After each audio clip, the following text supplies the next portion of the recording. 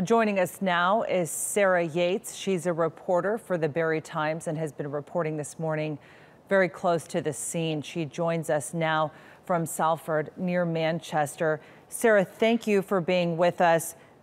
As I mentioned, you've been close to the scene. What is happening right now? So the police have actually cordoned off one of the main roads leading into the city centre. We're about a mile away from Manchester Arena here. Cars can't get past the police cordon, and a lot of commuters have had to park up to 3 miles outside of the city centre to walk into work this morning. It's a very sombre day here in Manchester. It's pretty shocking, really, what's actually happened. Sarah, you mentioned the somber mood. What have you heard from people on the ground following this attack? So I spoke to one girl earlier who lives close to the arena. She said that she actually heard the bang go off last night. She said it was a huge explosion. She didn't understand what had happened. She ran over to the window where she could see from her bedroom Victoria Station. She said that families and parents were running out of the station. She said it was absolute chaos, and she had absolutely no clue at that point what had happened.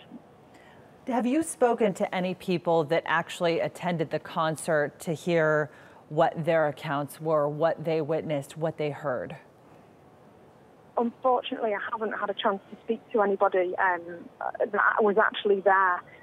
The only people I've been able to talk to are the commuters that are coming into work this morning, who obviously, you know, this is usually a busy route into Manchester that they aren't able to get down, so people just having to park as far away from town as possible and walk in. Well, I think what's interesting, Sarah, to talk about is the fact that there does seem to be this spirit in this city, one of UK's biggest cities, into seeing how the community has come together in the wake of this attack. Talk to me a little bit about what local businesses, community members have been doing to kind of unite everybody, and also just in the effort to bring some of these families together who've had a hard time connecting with their loved ones who were at the concert.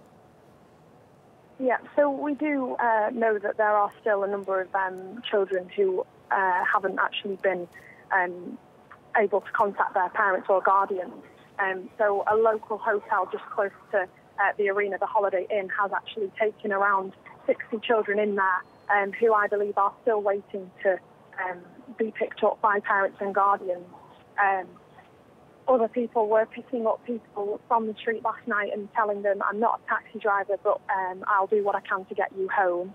And the response on social media of people sharing their thoughts and prayers has been unbelievable. Unbelievable, absolutely. I want to talk a little bit, Sarah, about those that are injured. Do we know about the status, the condition of those 59 that were injured in the attack? How serious they are? Currently, we don't actually know anything about injuries. Obviously, we know that the death toll is at 22, 59 injured, and they've been taken to 8 hospitals across Greater Manchester for treatment. But we're yet to find out how seriously injured those people are. Sarah Yates there for us, just about a kilometer outside of Manchester, who's been watching the scene and the developments there.